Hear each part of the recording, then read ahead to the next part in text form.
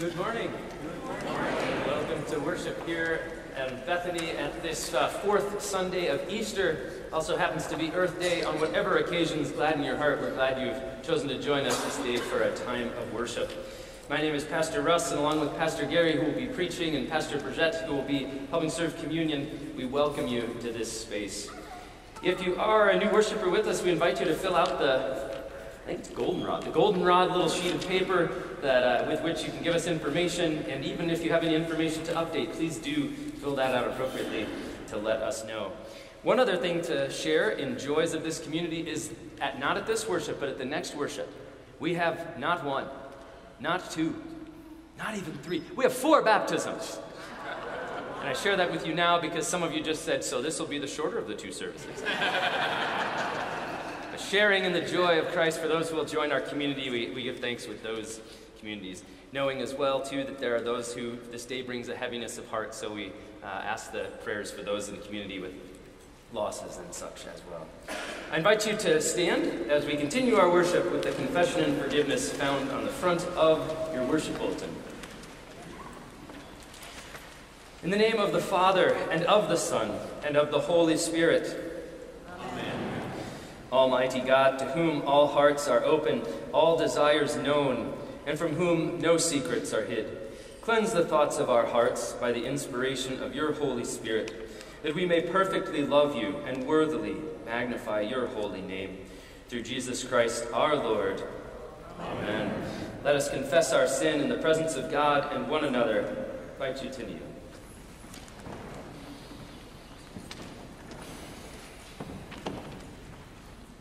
Most merciful God, we confess that we are captive to sin and cannot free ourselves. We have sinned against you in thought, word, and deed, by what we have done and by what we have left undone. We have not loved you with our whole heart. We have not loved our neighbors as ourselves. For the sake of your Son, Jesus Christ, have mercy on us. Forgive us, renew us, and lead us, so that we may delight in your will and walk in your ways, to the glory of your holy name. Amen. In the mercy of Almighty God, Jesus Christ was given to die for us, and for his sake God forgives us all our sins. As a called and ordained minister of the Church of Christ, and by his authority, I therefore declare to you the entire forgiveness of all your sins, in the name of the Father, and of the Son, and of the Holy Spirit. Amen. I invite you to turn and face our processional cross as together we sing hymn 368.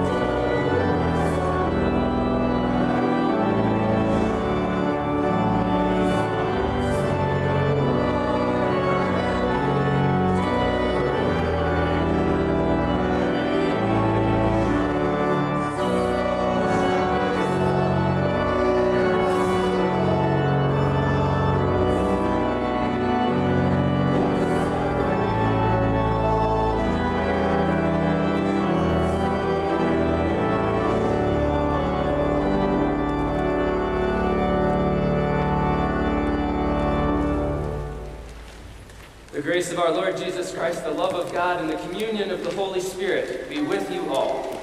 And also with you.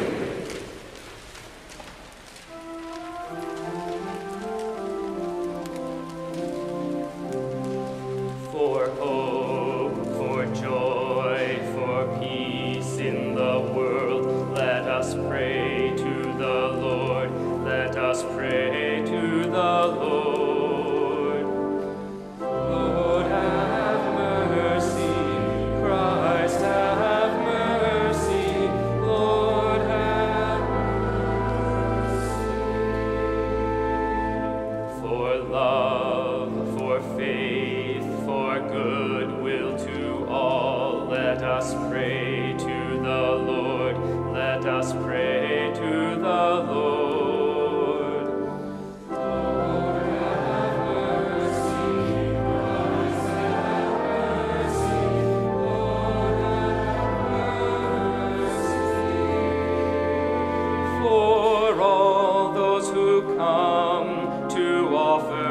Their worship and praise. Let us pray to the Lord. Lord, have mercy. Christ, have mercy. Lord, have mercy.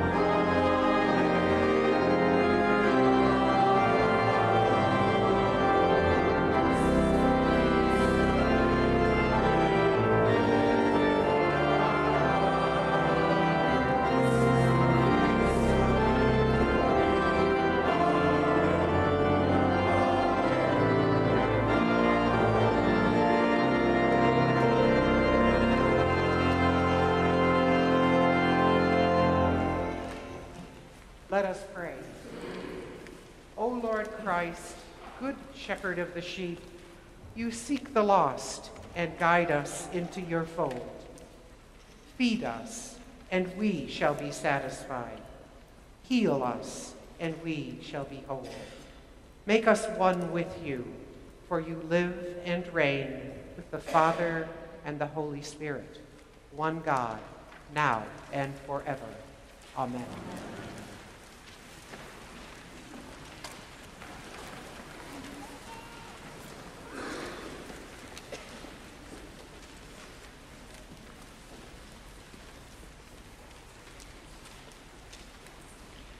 Our first lesson is Psalm 23, which will be read responsively. It's found in your bulletin.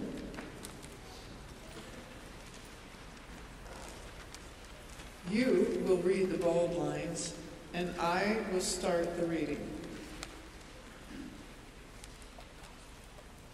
The Lord is my shepherd, I shall not want.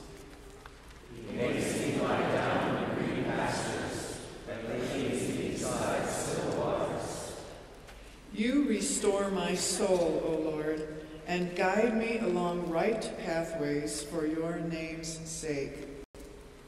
Even though I walk through the darkest valley, I fear no evil, for you are with me. Your rod and your staff, they comfort me. You prepare a table before me in the presence of my enemies. You anoint my head with oil, and my cup is running over. Surely goodness and mercy shall follow me all the days of my life, and I shall dwell in the house of the Lord my whole life long. The word of the Lord. Thanks be to God. Our next lesson is found on page 260 in the New Testament, in your Bible, in the pew rack, in your pew rack. It is from 1 John 3, beginning at verse 16. So that's page 260 in the New Testament. We know love by this, that Jesus Christ laid down his life for us, and we ought to lay down our lives for one another. How does God's love abide in anyone who has the world's goods and sees a brother or sister in need and yet refuses help? Little children, let us love, not in word or speech, but in truth and action. And by this we will know that we are from the truth and will reassure our hearts before him whenever our hearts condemn us. For God is greater than our hearts, and he knows everything. Beloved, if our hearts do not condemn us, we have boldness before God, and we receive from him whatever we ask, because we obey his commandments and do what pleases him.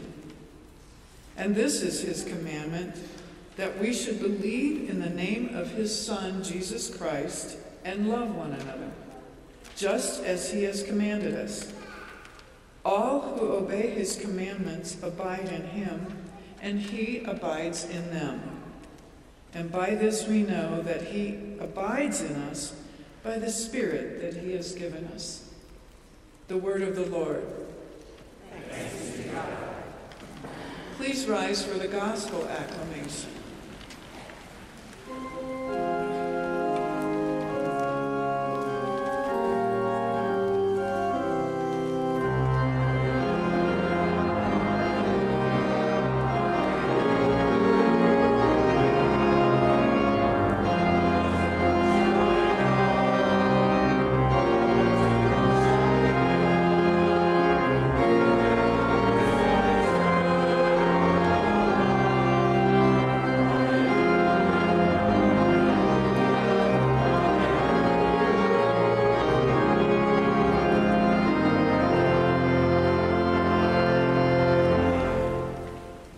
The Holy Gospel according to John.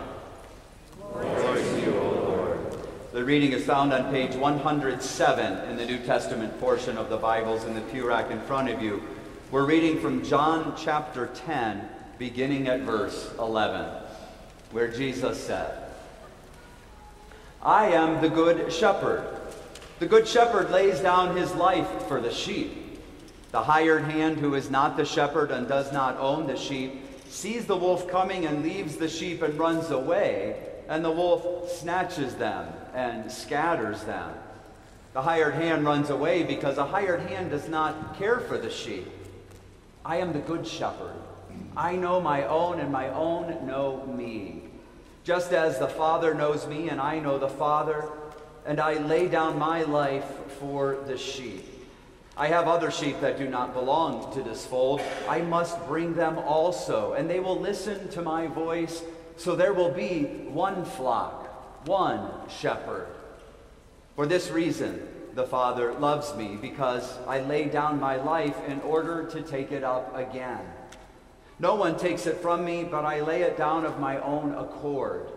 I have power to lay it down, and I have power to take it up again. I have received this command from my Father. The Gospel of the Lord. Praise to you, O Christ.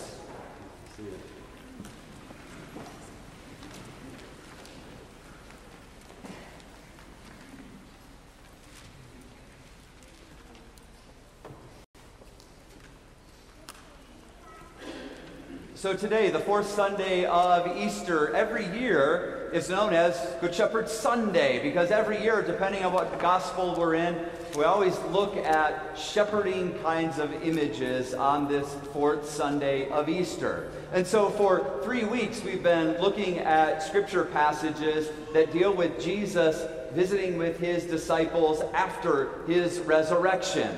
And now as we get into this fourth Sunday of Easter, we don't have those continuation of stories of Jesus visiting with his disciples after his resurrection, but the poignancy of Easter still lives in the midst of these lessons, because they continue to draw us into that great resurrection event. Even if we hear a gospel reading that happened before that event, it still sort of carries with us and carries through the resurrection to bring us some kind of that imagery.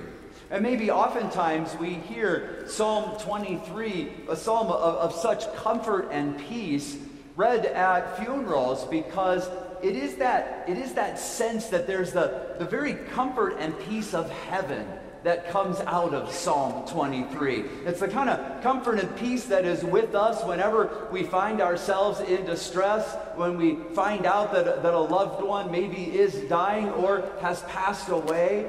And it's that psalm that just kind of reminds us of God's constant and really overwhelming sense of love for us. And even in the pictures that get painted, we rarely often would hear this psalm and think about a scraggly hill, with rocks and a couple of stray bushes. But this psalm just reminds us of sort of that rolling field of green and a stream running through it, that kind of place that says, how could there be anything but peace there?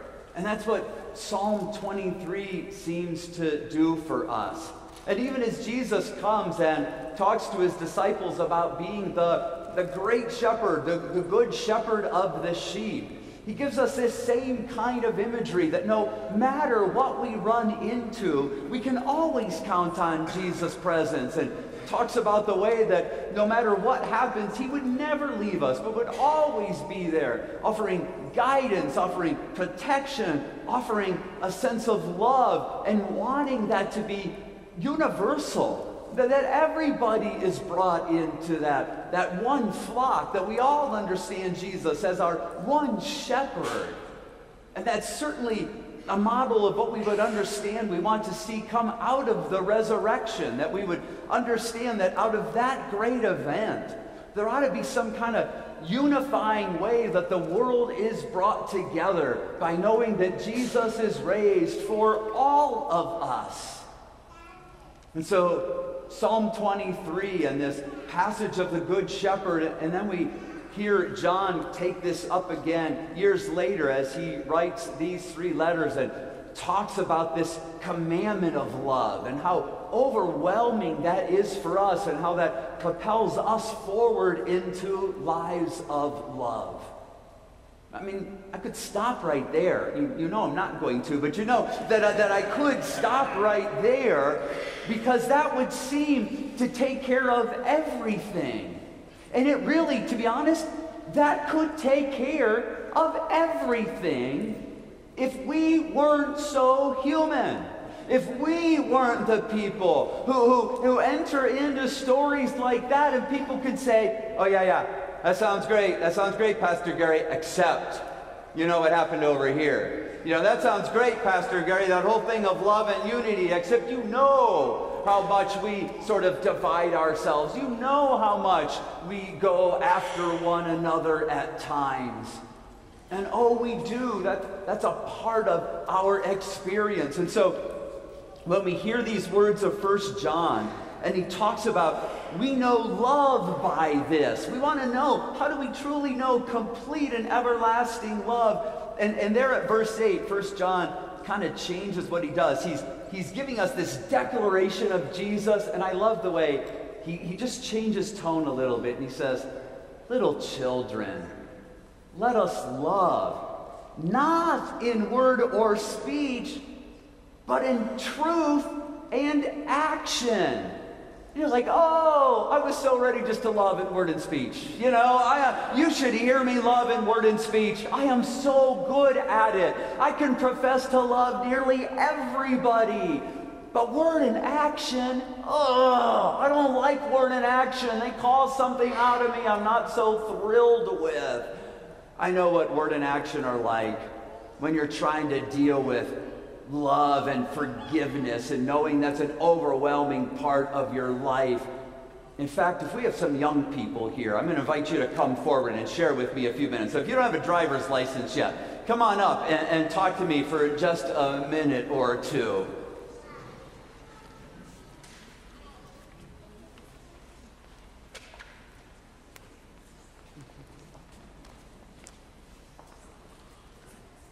So we're talking about love in words and in actions. So I'm going to tell you a little bit about my growing up. So growing up, I had two brothers, one of whom I liked to get in arguments with. And we probably even say that we fought at times. Now, we didn't like punch each other, fight, you know, but we would get really mad at each other sometimes. And then when we were really mad at each other and we wanted to stay mad at each other, you know what would happen? Is we would get called to dinner. And we'd all be sitting around the dinner table together. And sitting around the dinner table, what happens with all the food at the dinner table? Is it all right in front of just you? No, where's the food? It's kind of in bowls and it's scattered around the table, right?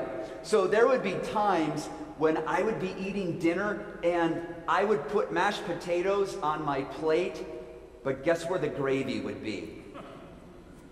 Right in front of my brother, whom I was mad at, all right? And I didn't want to give him any satisfaction. So you know what I would do? I'd start eating my mashed potatoes without gravy, you know? How many bites of mashed potatoes can you get through without gravy? I stop at 3. That's about where I can get to. So I'm having my mashed potatoes without gravy. And in my mind, he knows it. He knows he has the gravy. Would he offer to pass it to me? No, because we're mad at each other. What's he going to make me do? Ask for it. I have to ask for the gravy. Now, have you ever been really mad at somebody and asked them for something? Does it come out really pleasant? No, it doesn't. It comes out something like this. You could pass the gravy. That's how it comes out. Now, does mom let you talk like that at the dinner table? No, my mom didn't let me talk like that at the dinner table. So she would look and say, could you ask nicely? Do I want to ask my brother nicely about anything right now? No, but I have to, right? Could you pass the gravy? And then I'd get the look from my mom, because what word did I leave off? Please, right. Could you pass the gravy? Please? And so it would get passed, and then I'd have to say, thank you.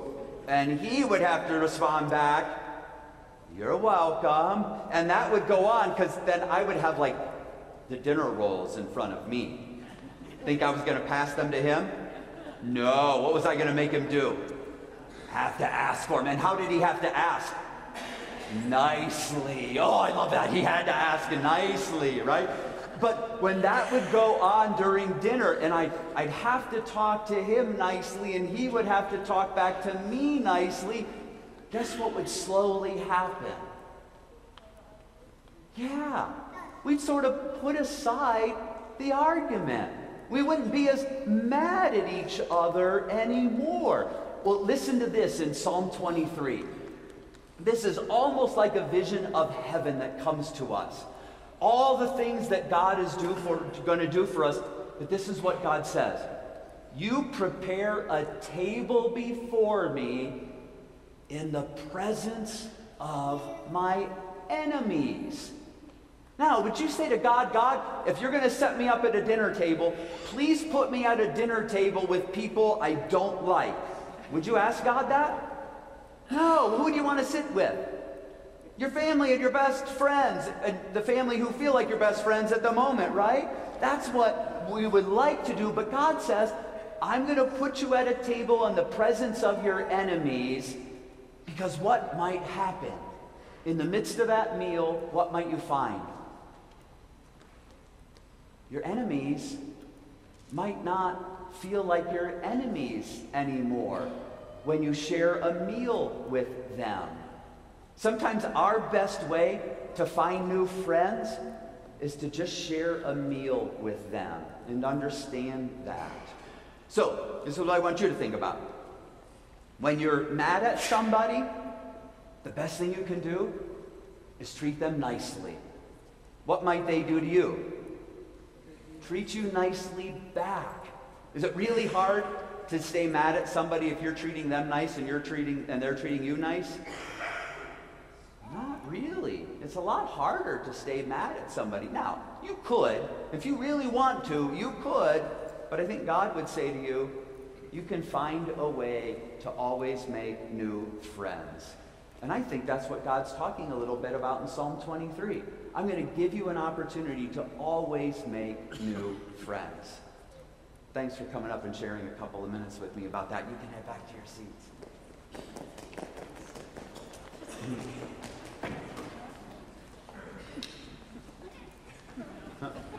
She's going off to make a new friend.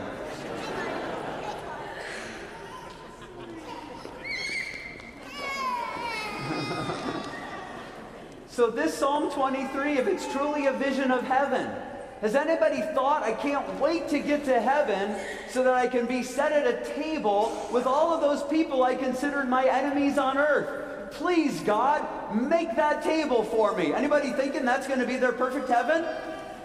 No. But I think what God wants is our perfect heaven. Can you imagine walking around heaven and being at that place, and you're out there, you're greeting, hi, hey, great to see you, and then you see somebody else coming, and you kind of turn away. It's like, what are you doing there, Pastor Gary? I'm just sharing a little heaven this morning. Is that right? No. I almost have this idea that heaven can't be what it is until we experience everything that we promise we will do for young people at baptism. Today at 10:15, we have 4 baptisms, and I want you to turn to the back of your worship bulletin and see what's going to happen in that moment. We are going to welcome these people into this new venture of being in a relationship with God. And listen to this at the very bottom there, we welcome you. We're going to say, we welcome you. We promise to walk together on our journey of faith, to participate in God's mission of what? Love. Now we got that, right? We get love. That's easy. That's a lot of words, right? We can share all the words of love we want to. But love and reconciliation. That's where it comes together for us. That's where God says, I'm going to set a table before you in the presence of your enemies, because we cannot have heaven if we have enemies. We cannot have all the joy of Jesus' resurrection if we still have enemies. Sometimes I think, I need that. I need just to sit across from somebody with a meal set before us and realize that I need to do something real here. I mean, who are those people that you'd really rather avoid for the rest of your life if you could, Is it that neighbor with the barking dog that you really just can't wait for a for sale sign to go up in their yard? And you wish that somehow that would just come together, and you can't imagine sharing a meal with them, but what might happen if you did? Could it be an ex-spouse that you continue always to kind of just kind of just rub against each other, and what might happen if you actually decided to share a meal of love and reconciliation? Could it be that coworker who it's going to be tough to share the meal with because you know they stole your lunch last week, you know, but you still need to somehow sit down with them? Who are those people that are preventing you from experiencing heaven on earth because there's still animosity?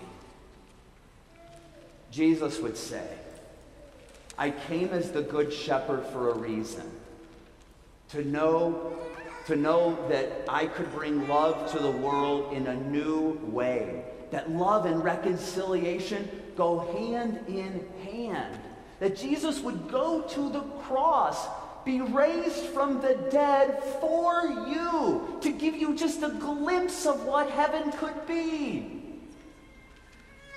The thought of having an opportunity to go beyond words, but put deeds into action, to let love and reconciliation actually be a part of your lives. For all that Jesus did for us, is it possible that we could somehow manage just to get through a lunch with somebody, that we might have a chance for heaven to be a little bit more here on earth? Just a lunch. Amen.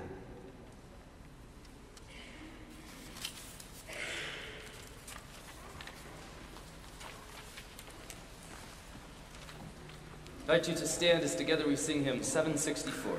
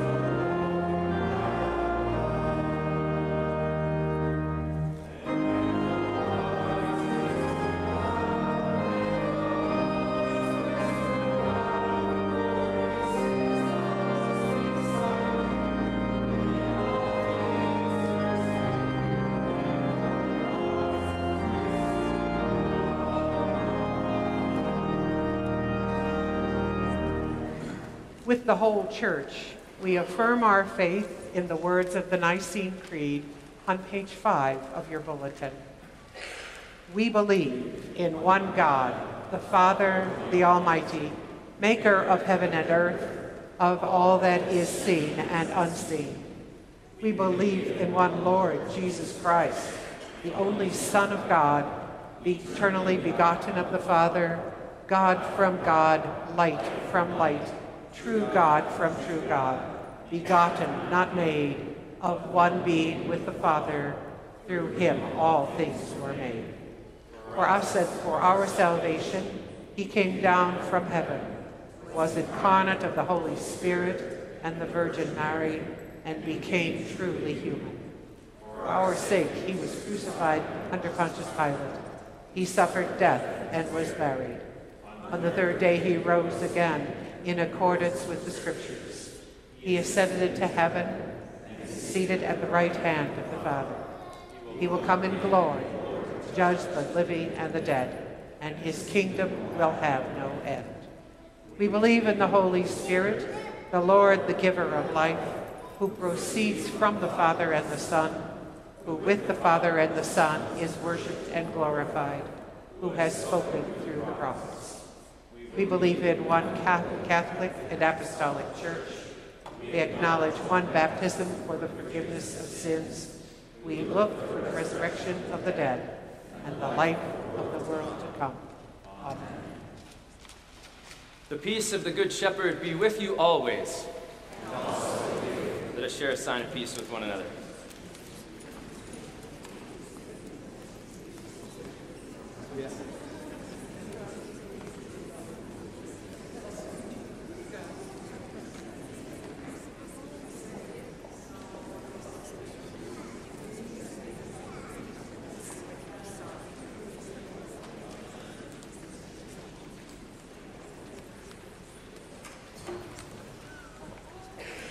As you're taking your seats, a few ministry opportunities to bring to note to you on the top of page 6.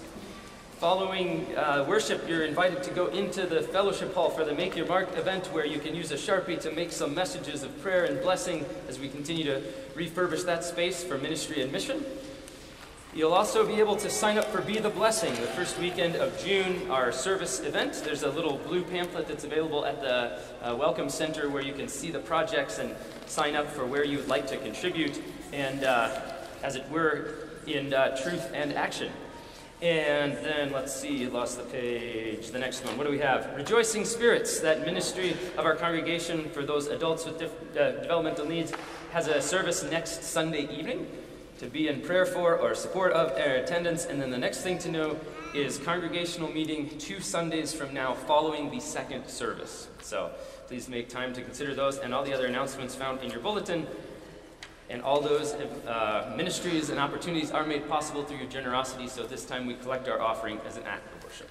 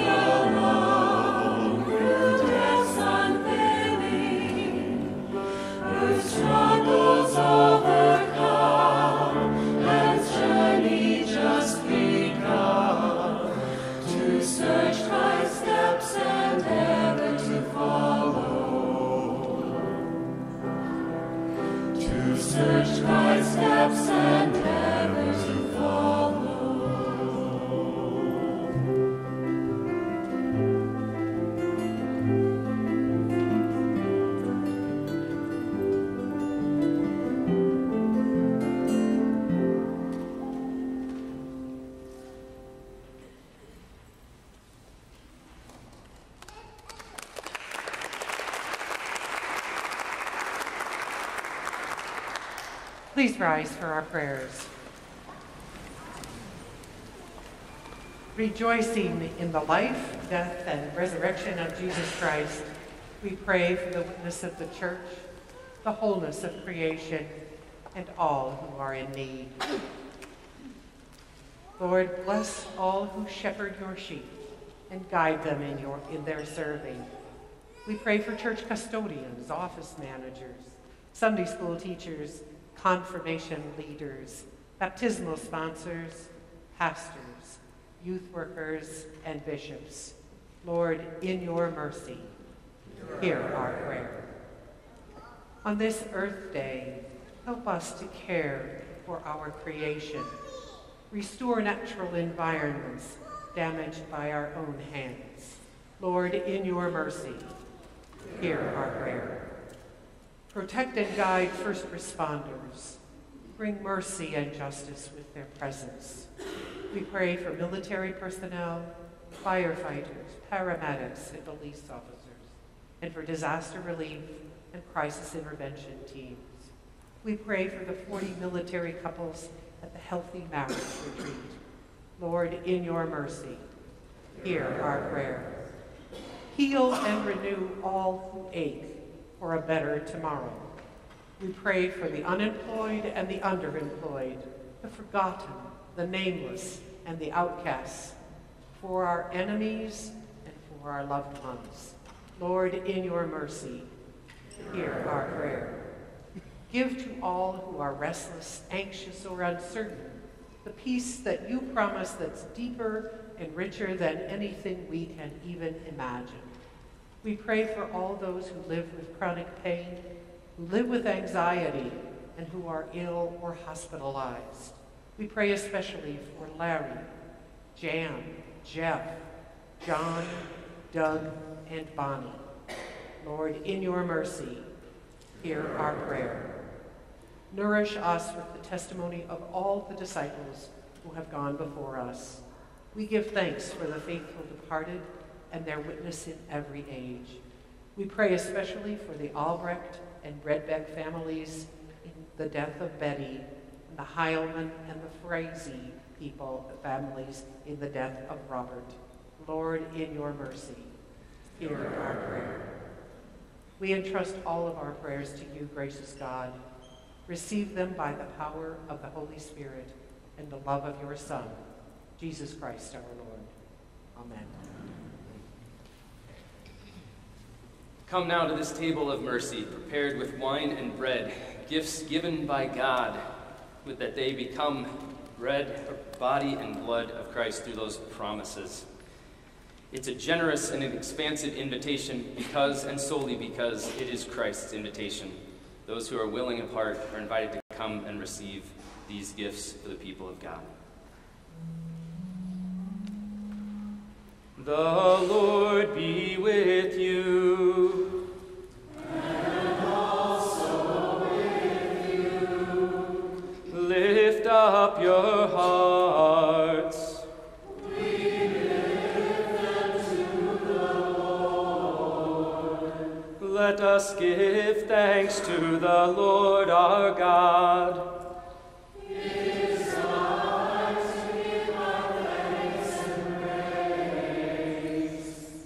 It is indeed right, our duty and our joy, that we should at all times and in all places give thanks and praise to you, Almighty and merciful God, for the glorious resurrection of our Savior Jesus Christ, the true Paschal Lamb, who gave himself to take away our sin, who in dying has destroyed death, and in rising has brought us to eternal life.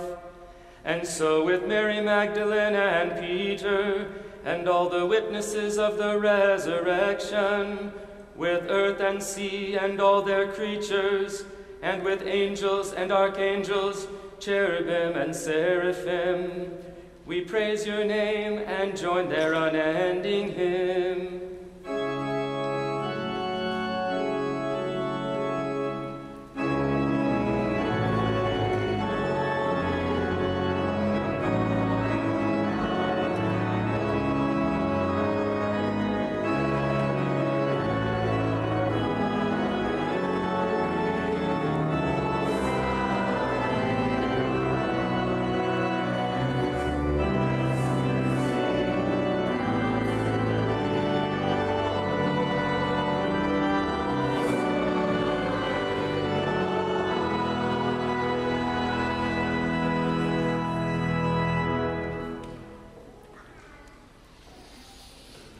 night in which he was betrayed, our Lord took bread, blessed and broke it, and gave it to his disciples, saying, "Take and eat. This is my body, given for you. Do this for the remembrance of me." Again, after supper, he took the cup and blessed it and gave it for all to drink, saying, "This cup is the new covenant, the new promise in my blood, shed for you and for all people for the forgiveness of sin. Do this for the remembrance of me." Gathered into one by the Holy Spirit, let us pray as our Lord has taught us, saying, "Our Father, who art in heaven, hallowed be thy name. Thy kingdom come, thy will be done, on earth as it is in heaven. Give us this day our daily bread, and forgive us our trespasses, as we forgive those who trespass against us. And lead us not into temptation, but deliver us from evil. For thine is the kingdom, and the power, and the glory, forever and ever. Amen. These are the gifts of God for the people of God, gifts of the Good Shepherd, given for the nourishment, sustenance, and inspiration of we, his sheep. Amen. You may be seated. Come forward at the direction of the ushers to any of the available communion stations, where upon receiving the bread, invited to dip that in the chalice of wine. Note that there's gluten and alcohol-free at the base of the center aisle if that meets your needs.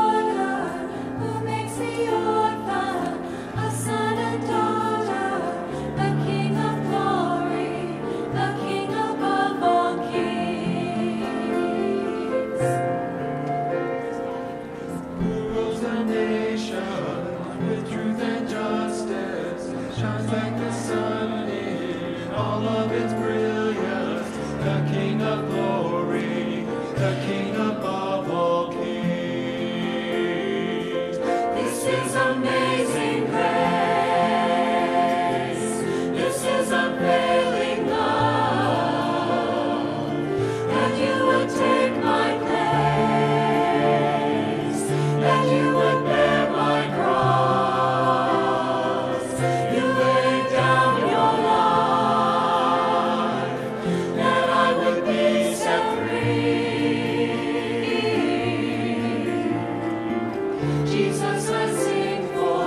all that you've done for me. Worthy is the Lamb who was slain. Worthy is the King who conquered the grave. Worthy is the Lamb who was slain. Worthy is the King who conquered the grave. Worthy is the Lamb who was slain. Worthy is the King who conquered the grave. Worthy is the Lamb who was slain. Worthy, worthy, worthy. This is amazing grace. This is unfailing love. That you would take my place. That you would bear my cross. You laid down your life. That I would be set free. Jesus, I sing for all that you've done for me. Worthy is the Lamb who was slain. Worthy is the King who conquered the grave. Worthy is the Lamb who was slain. Worthy is the King who conquered the grave.